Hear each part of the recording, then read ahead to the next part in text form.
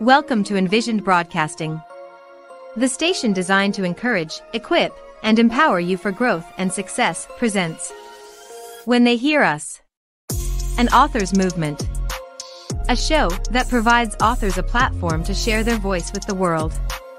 When They Hear Us, with Dr. Tracy Hines Lashley, begins now. Hello, world. Welcome to When They Hear Us. I am your host, Dr. Tracy Hines Lashley, and we have a special episode today. And I have a co-host, Miss Heaven Ross. You'll hear from her shortly. We are excited to bring you something new. A lot of you may not know this. Well, the people who know me may not know this, but I have been writing poetry since I was a kid.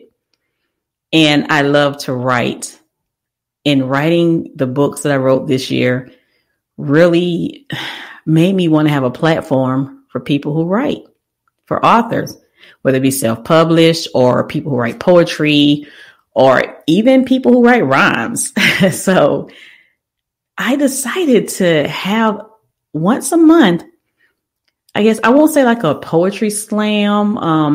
I wanted to have something dealing with poetry, spoken word, because, you know, with COVID, they don't have a platform to go out there, you know, and speak and talk and spit, whatever they want to say. So I was like, you know what? Why not use my show? So that is why we are here today. We're pretty much introducing it. And the reason that we are here is because we're family. We have a family of poets, a family of writers, a family of people in the music industry, rappers, singers, you name it, we have it in the family and in our immediate family. You know, like I stated, I write books, poetry, and my oldest son, he writes rhymes, he raps, and he also writes other music. And one of my daughters, she actually writes rhymes. She writes music and poetry as well. My youngest one, not so much. And my dad, he writes poetry. He writes books. And my sister writes poetry.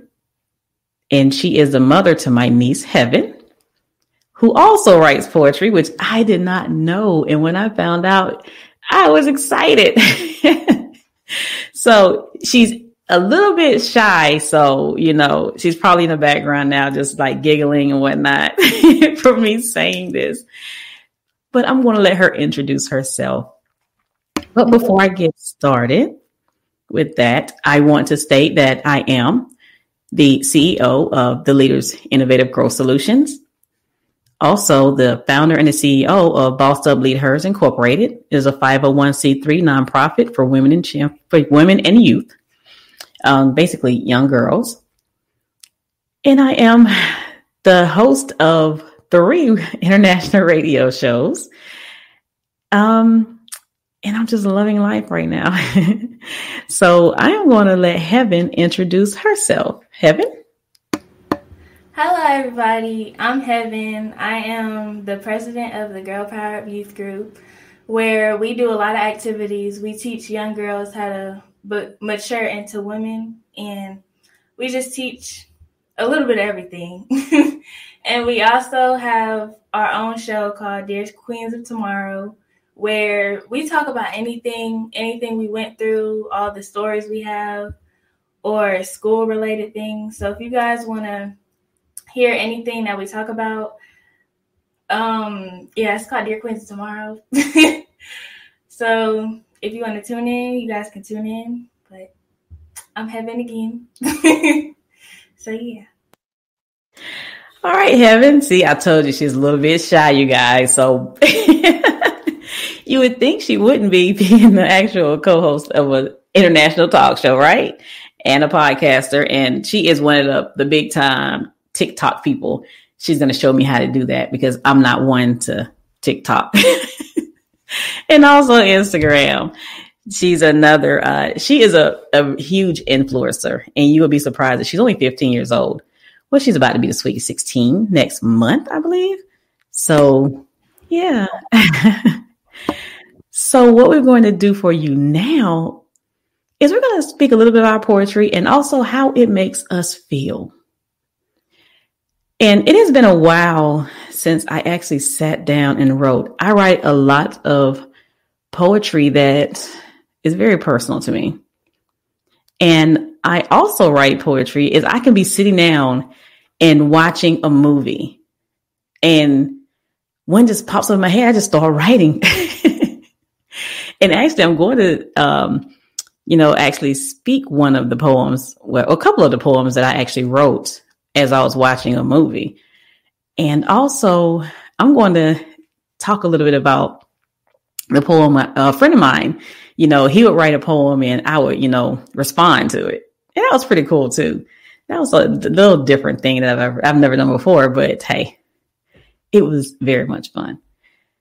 So, man, when I sit and I write, and I used to journal a lot. Well, back in the day, I'm not going to tell you how long that's been. Back in the day, I used to have a diary, and in this diary, I would write it in every single day.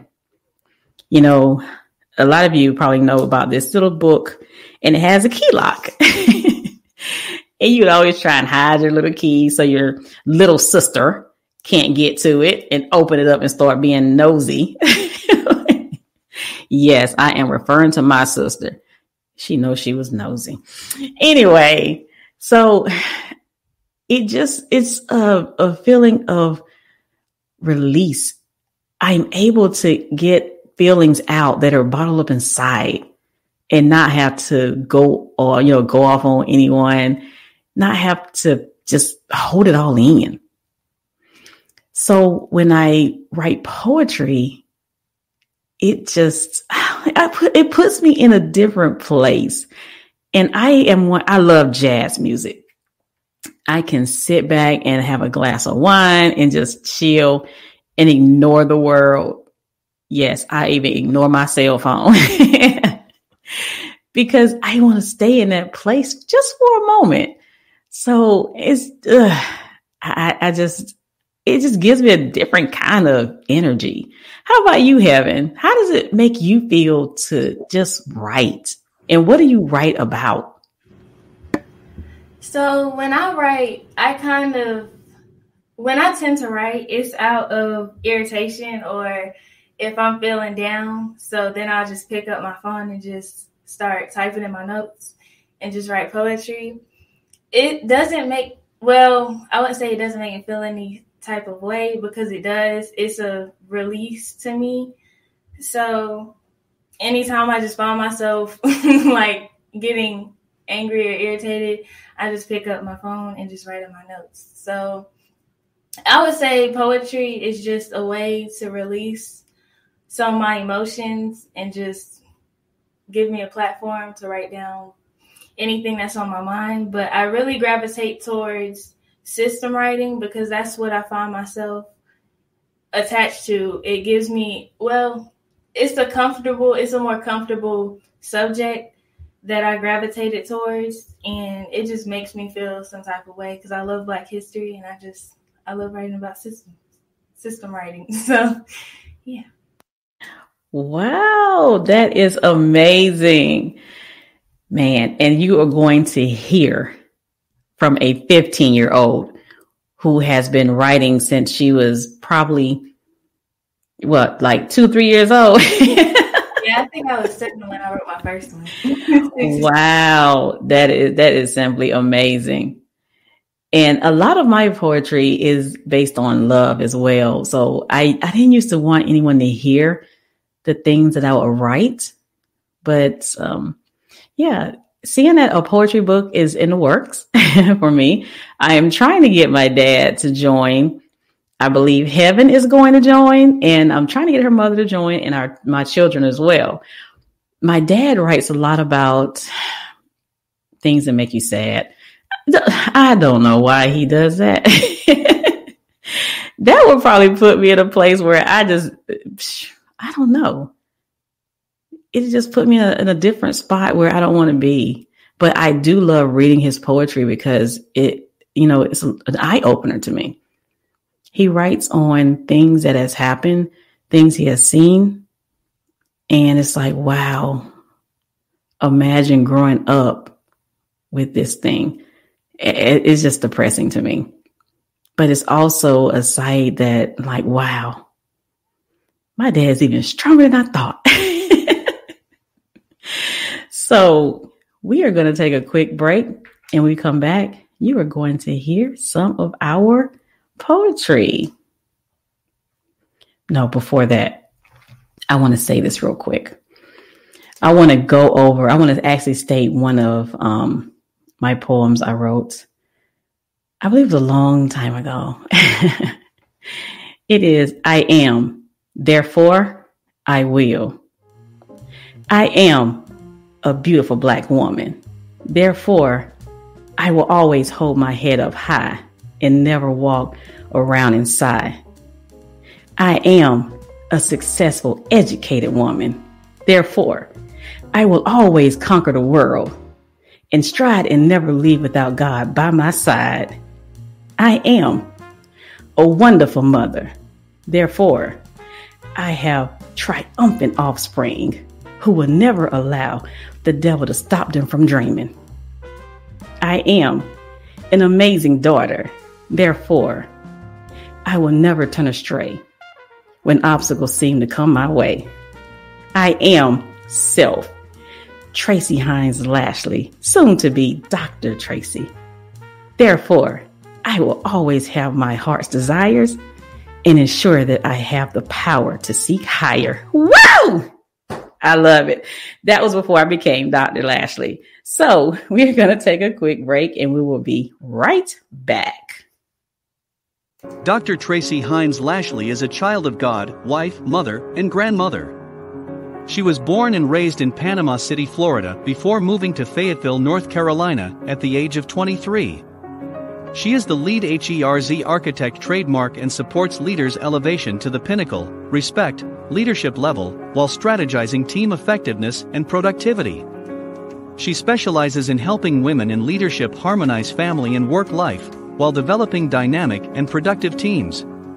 She is a dynamic, high-powered professional with a results-charged career in growth and leadership. Her purpose in life is to transform the lives of others by inspiring, equipping, and growing. Her mission in life is to provide leaders with the tools required to ignite an intentional growth mindset that will drive behavior to achieve actionable results of personal value. Her vision is to see women reach their full potential, remove obstacles and knowledge gaps, and lead their life versus just living their life. Find out more about Dr. Lashley at drtracylashley.info. We are back. Oh, okay. I have to get my voice back a little bit. Sometimes when I read my poetry, it's like, wow, did I say that? Did I do that? Did I even write that?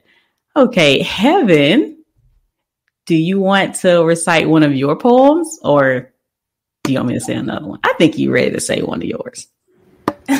I think I'm ready. Really? I wrote one about Black women too. So I'll start with that one too. Okay, good. Let's hear it. Okay. So, y'all, if I stutter, I'm shy. So this poem is called The Beauty of a Black Woman. So, from the roots that we bleed to the touch of God's hand, our beauty is our biggest enemy, but yet the greatest gift on the land. To the texture of our hair, to the grip of our hands, to every curve and imperfection on our body, to the mind and soul of a Black man. So that Black man part, it was kind of like a spinoff because when I write poetry, it just goes on. So it was just kind of a spinoff for me. So next time I'm going to finish that poem and it's going to be a black man. So yeah. Wow. That is very interesting that you say that. So your poetry is basically like storytelling in a series. Yes, ma'am. So it could just go on for days. Wow. Wow. I am just like, okay, I like that. I never thought to actually do something that way. Have you seen any poets who, have that style of writing? I never seen a poet that has this style of writing, but I find a few poets that they can just add on to it, but they won't just go on with the poem. So they'll stop, but then add on to it, but it'll end at a certain time. So Okay. I like that. Yeah, I know. Oh man, Maya Angelou was one of my favorites. Oh man. I remember when she was in Panama City, Florida, and I'm like, if she was so tall. I could have sworn she was like 7 feet tall, but she wasn't that tall. But I'm like, who's your favorite poet? I have so many, but that was one of my favorites.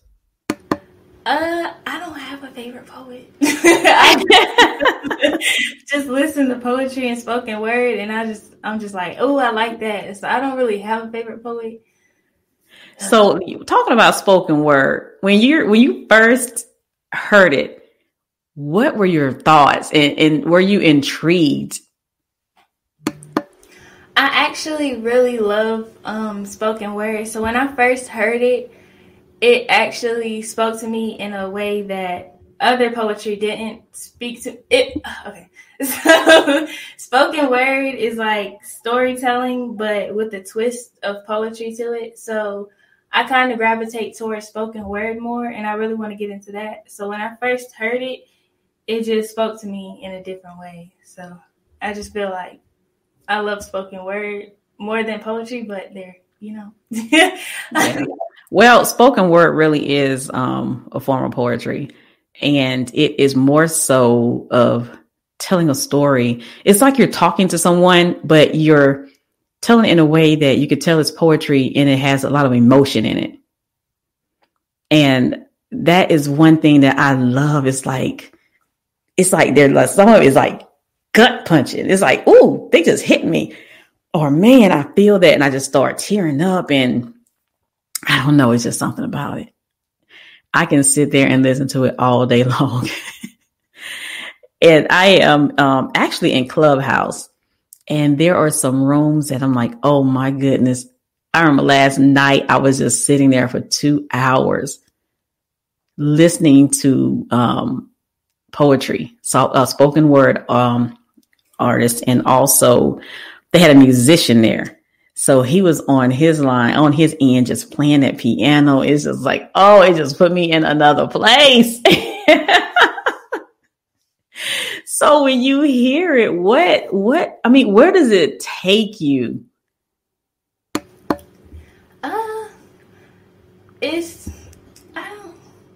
Poetry.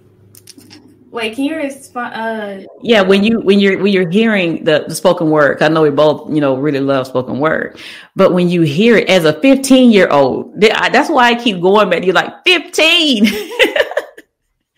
You listen to grown folks stuff.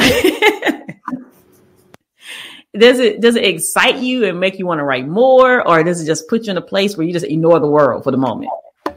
Yeah, I kind of tend to ignore the world for quite a moment, because sometimes most of the time I'm in my room, so I'll tend to listen to spoken word more than, poetry and spoken word is really the same thing. Yeah, same, yeah. So I just find myself listening to poetry or spoken word or just writing myself. So when I hear spoken word, it just takes me to a different place. Like, it's like I'm in a different world, and I can just hear what everybody else has to say, and it can just make me feel some type of way.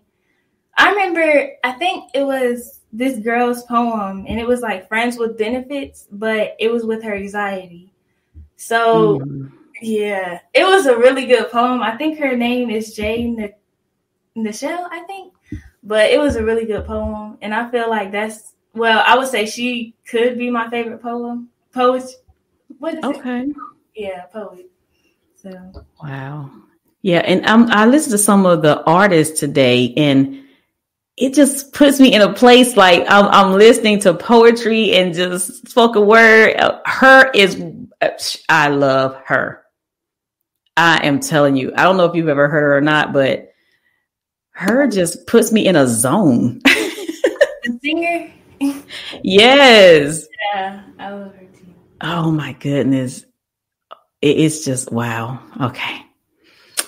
All right. This next poem, I remember sitting down and I was watching one of Tyler Perry's movies. Man, I forgot which one this one was. It was the one where he was pulling her out of the house.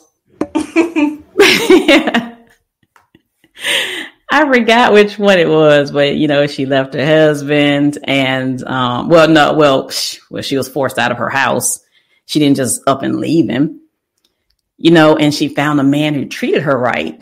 So I was, and she did not want to have a moment where they were too close. I'll put it that way. So they had a lot of, conversations, a lot of dating and, a lot of cuddling and things of that nature. We were on the air, so I won't say too much. So, and it was just, initially, I would say it was a special friend. So I wrote this poem and I named it A Special Friend. And it goes like this. A soft-spoken voice on the other end of the line made me feel that this moment came right on time.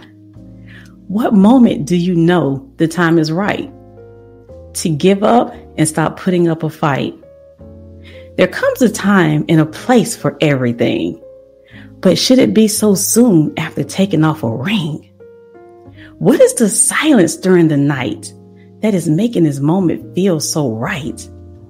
Could it really be the dreams that were foreseen? Or could it mean that this moment shows things unseen? A man that is a good thing, a thing of the past, would make you want to move so fast, not move so fast. What kind of man would be this thoughtful after having one who is just so awful? A man who is the one you seek could possibly make things seem not so bleak. The gentle, warm, tender touch is making you want this man so much, but with God's presence in the night, makes you realize the moment just is not right. With the rapid pumping of 2 heartbeats, begin to mend the torn vessels that are weak. Who is this man who sits close to me? A special friend who shares moments of intimacy.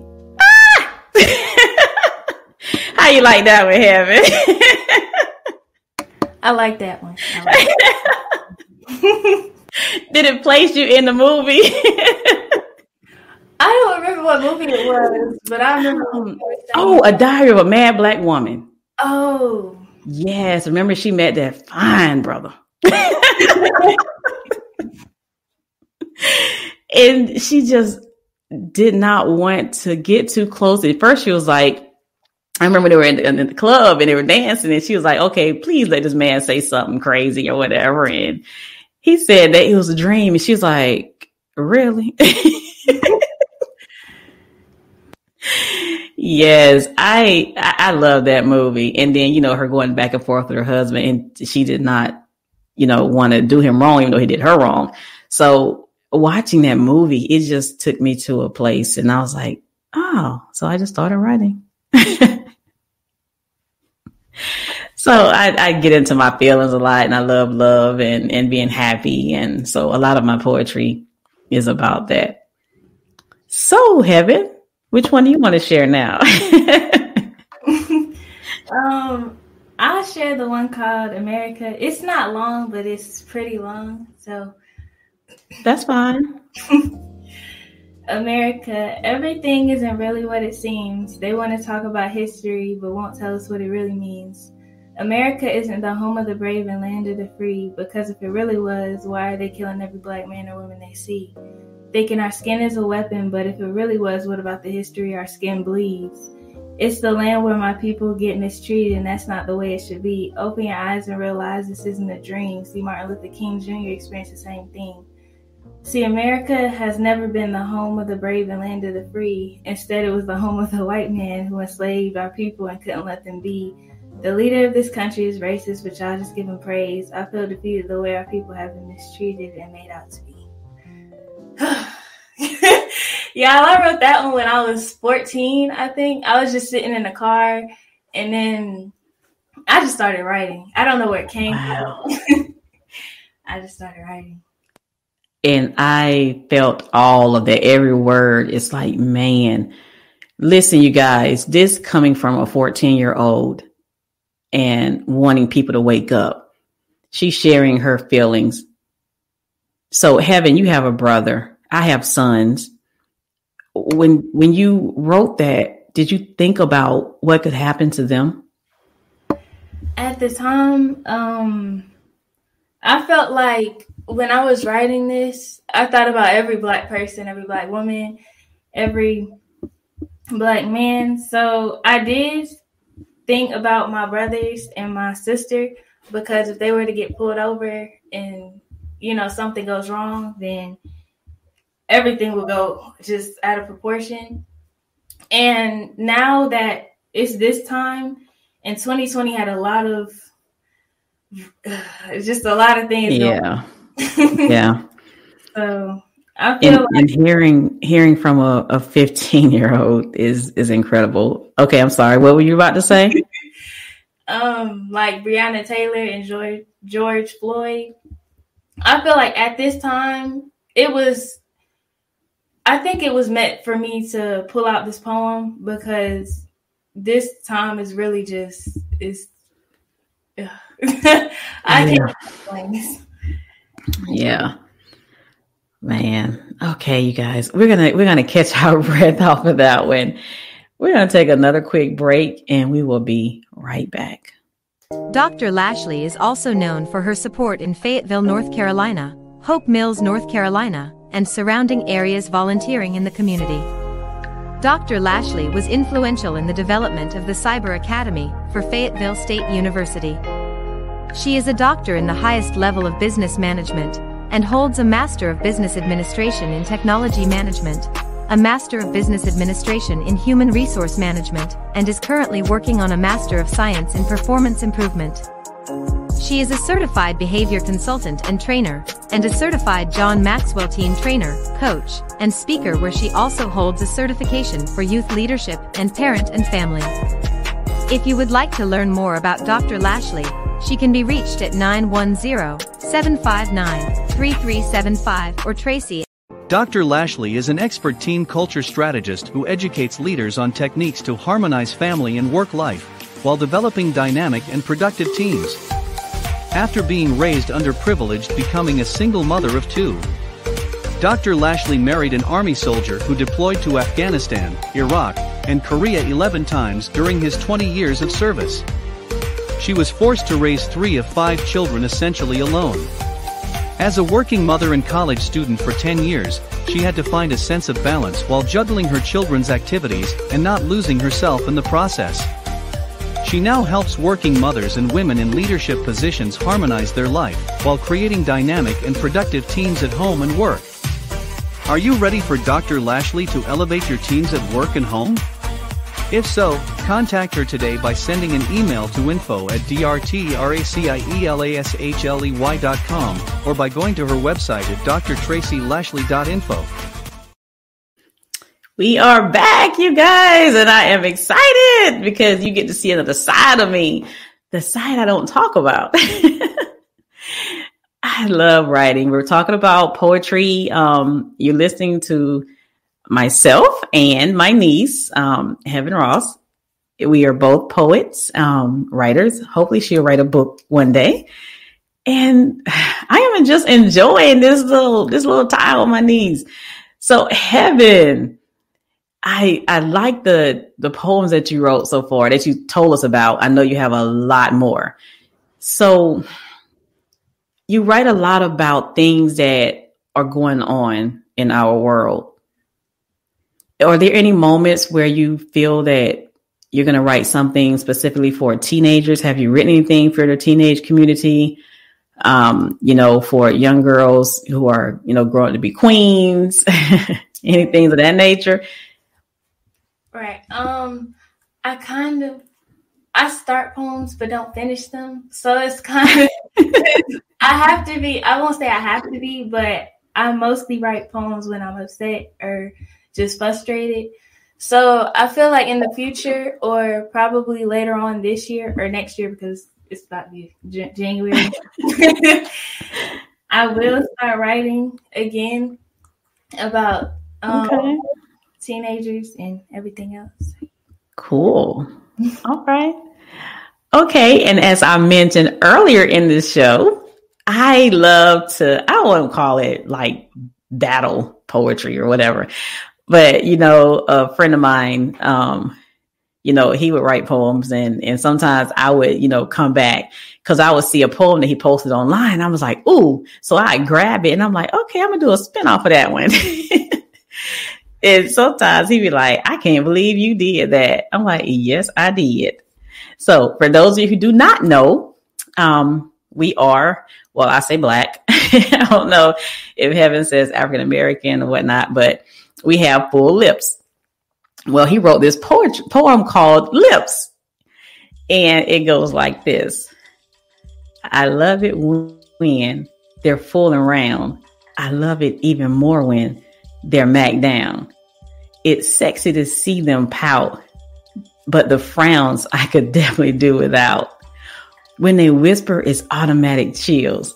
Kisses on my neck and chest. It's sheer ecstasy thrills, exotic thrills. Next to mine, they could forever stay. My body is their playground. So have fun and feel free to play. Colored or glossy. I love when they're sexy and bossy. I was like, oh, really? Okay. So I came back with that. Another poem off of the spinoff of that one. I said, full and round are what they are, but missing you close to me thus far. They mack you down per your request. Be careful what you ask for, because it could lay you to rest. Stuck out far with a slight pout could literally have you strung out. Whispering your name in the heat of passion bring you chills, but with great reaction. Kissing your neck and chest gives you thrills, and definitely leaving you in a frill. Playing in the playground, being so free, will make you want to focus only on me. How you like that one, Heaven? I like that too. I love playing around and battling, and I love debates. So seeing that someone was writing and I'm like, oh, I would just grab your poem and just do a spinoff or come back at that poem. So if you ever see me do that to one of yours, don't get upset. It's something I love to do. Yeah. So you want to say another one of yours? I think I have one more. So okay. This one isn't about Black history. It's not about anything. So it's called What is Pain? So I wrote this when I was in my room and I was just thinking about my dad. So, So what is pain? It's pain when it feels like someone stabs you in your heart, when you can't see the light from the dark. It's pain, the sorrows you feel when it's cold. Is it the feeling you have when you have no one to hold? So I asked myself, what is pain? It's kind of short, so. And you sped it up, and I understand why. Okay. Wow. I'm sorry, you guys. I'm just like, because this is coming from a place where your father leaves you at a young age, and it seems as though he just disappeared, fell off the face of the earth. And this is it, even though it was short, it was deep, especially knowing the situation. So, man. Yeah. Wow. So for anyone listening, any man out there listening, even women, because women leave their children too. If you ever left your child and just had no thought of them at all again, or just left them to the wayside, just know they could be a heaven who's sitting over there and writing or crying or something, or doing something even worse. Pick up a phone and call them, write them a letter, go on Facebook, something, just reach out and at least say hi. This show isn't about all of that, and hearing that poem, it just, yeah, it just put me in a place. Yeah, that one was. Yeah. So what would you, I know this is about poetry, and one thing about poetry is real. And when you're thinking about your father and you wrote that, where did it give you some type of release, or is it just anger? I wouldn't say it's necessarily anger, but it did give me a type of relief because recently, I want to say last year, I actually forgave him, but it still, it still hurts. So I wrote that poem just to release some feelings that I never really got off my chest. So, yeah. Wow. Man. You gotta forgive, but not forget. Yeah, that's true. That's true. So what are some pointers you would give people who ever said that I'm not creative enough to write? How did you get started? I think when I was 7, I started writing poetry. I wrote one about McDonald's and Wendy's. Because I was hungry. Oh, goodness. At that time, I knew that I could write, but it was really just a funny poem. So I wouldn't say it was everything you do is creative. Like, It doesn't matter if you're, So I feel like everybody can tap into their creative side and write poetry because anybody can do it. Anybody's able to do it. If you went through something in your life, if you went through like pain or sorrow, you can write poetry. So, I would just say anybody can write poetry, but you have to, I would say it doesn't have to rhyme, but because some poems don't rhyme, but they have a significant meaning behind them. So, yes, I'm glad you brought that up because some of the time poems that I write, they don't rhyme. It might, I would say each paragraph might rhyme with each other at the end, but going line by line, they may not rhyme. And it's okay. And one thing about, spoken word, here we go again. I love it. It's just pure emotion. You're telling your story. You're being real. And when you're up on stage, it's like, wow, I've never been up there yet. I said I was going to go and get on stage. And, because I love to, even when I read my poems, I was reading them on the air. It's just my emotions. You can just feel it. And it's something I always love. I never took acting classes. Now, my youngest one, one thing he can do is act. He's not the writer, but I believe he did write a couple of poems, but he wouldn't let me read them.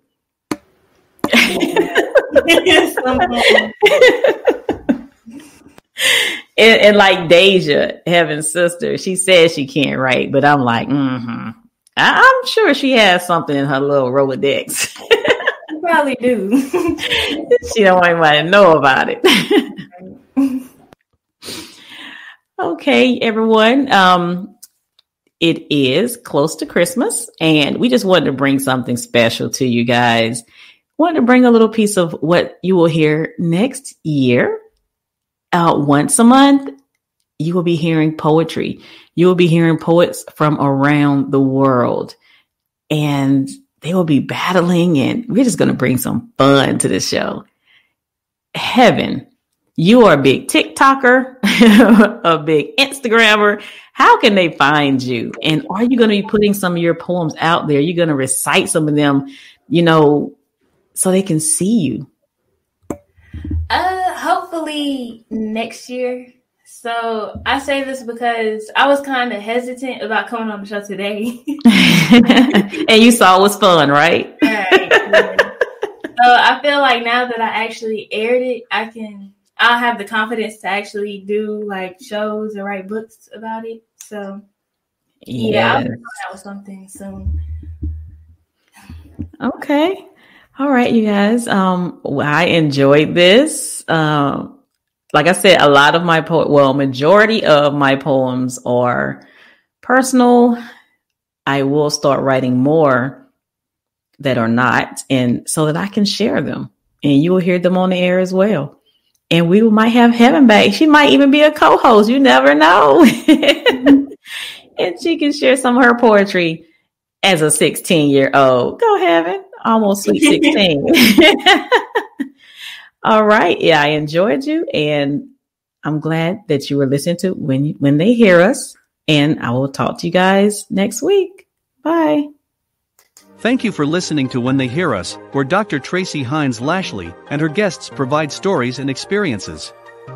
This is also a platform for authors to encourage, empower, and equip people around the world with their voice. To learn more about Dr. Lashley and her quest to share the voice of powerful writers, go to her website at drtracylashley.info. You may also contact her by sending an email to info@drtracylashley.com. Remember to always intentionally walk in your purpose and strive to elevate to significance.